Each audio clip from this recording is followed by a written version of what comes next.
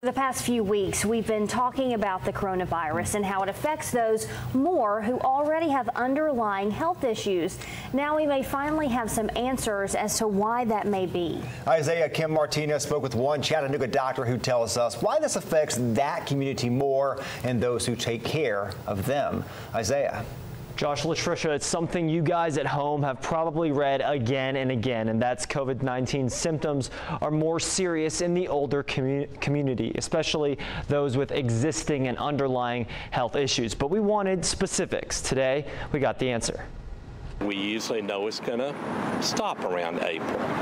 This one is more of an unknown. Dr. William Meadows at Physicians Care says he understands the concern from people in the community.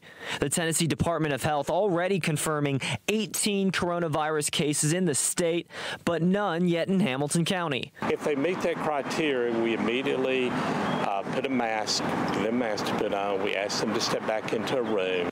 Health officials have said repeatedly that COVID-19 causes harsher symptoms in people more than 60 years old and with existing health conditions. Which ones are worse? Which one might cause some worse reactions? Like heart disease, diabetes.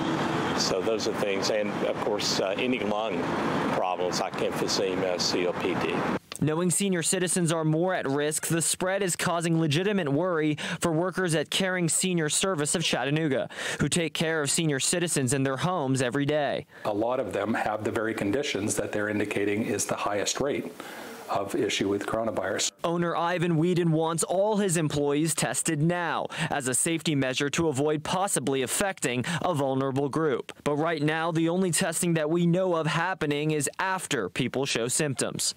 We're just hoping that we catch it after the symptoms and yet have not infected the client. And that seems backwards. We're not doing enough testing to get a good idea about how much the virus is spread, but that'll change fairly soon.